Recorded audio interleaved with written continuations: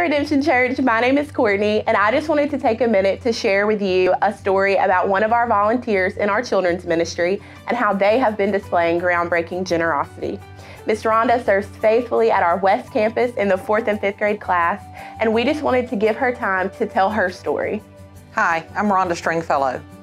When I signed up to volunteer at the West Campus, I checked the boxes for the host team and the cafe. I got put in children's ministry. God certainly has a sense of humor. My first week, I went into that class and what was supposed to be an hour felt like 2 weeks. One of the kids walked in and immediately sat down, crossed his arms and said, "You're gonna have to be a lot better than so-and-so if you want me to like you." I left that classroom, got in the car and cried all the way home.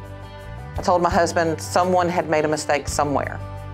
And he told me, "Give it everything that you have and it'll all work out." He couldn't have been more right. 1 Corinthians 9:6 says, "Those who sow sparingly will reap sparingly, and those who sow bountifully will reap bountifully." So I started being bountiful. I started studying more. I started engaging the kids, adding trivia questions, doing Bible drills, and challenging them to memorize their verses, handing out prizes when they were able to do so. That trickled down.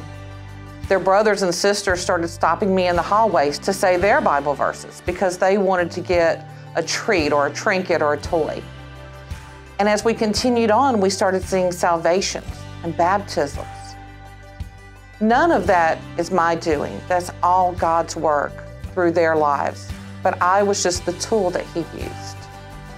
None of the gifts that I use, my time, my talents, my money, none of that is mine to give. It all belongs to God. I'm just giving it back to Him. Generosity is not a one-time gift for a one-time need or an ask. Generosity, I believe, is a lifestyle.